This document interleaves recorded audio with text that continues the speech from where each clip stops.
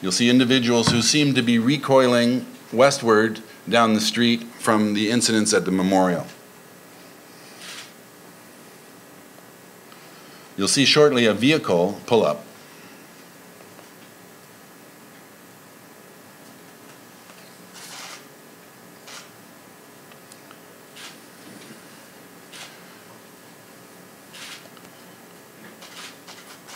This is the suspect carrying a weapon, running through the bollards and up towards the East Block. Another view of the same transaction.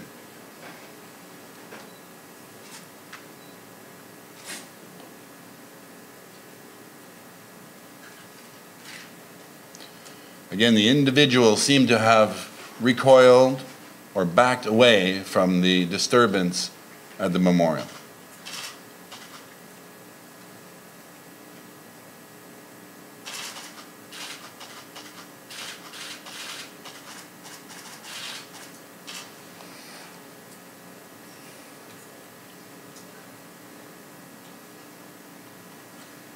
The same entrance, different view.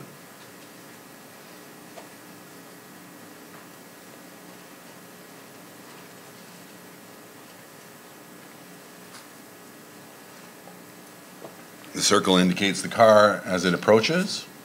One of the pedestrians even approaches the car. As the suspect exits bearing his firearm, people run away.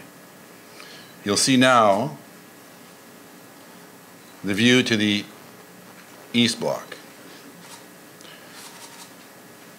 He runs towards those vehicles that are parked there. The lead vehicle is a minister's vehicle that is occupied by a driver. The suspect goes around to the front of the car. There's some exchange with the driver. The vehicle backs up slightly. The driver exits the vehicle and runs away.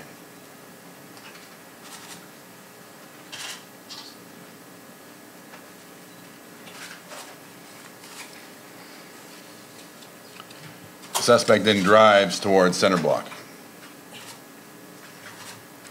It is at this point that those actions were noticed by RCMP officers. That vehicle that is moving with the door open and pursuing the suspect vehicle. So you see the green bus that goes by, one RCMP vehicle, the second RCMP vehicle, there'll be a third. You'll be able to see the suspect run in to the Center Block. Our officers are in pursuit. I can tell you that as he gets to the door of the Center Block, there's an exchange of gunfire with the House of Commons security officers. Our officers back up slightly as that shooting takes place and then pursue him inside. Another view of the vehicle, the minister's vehicle approaching Center Block.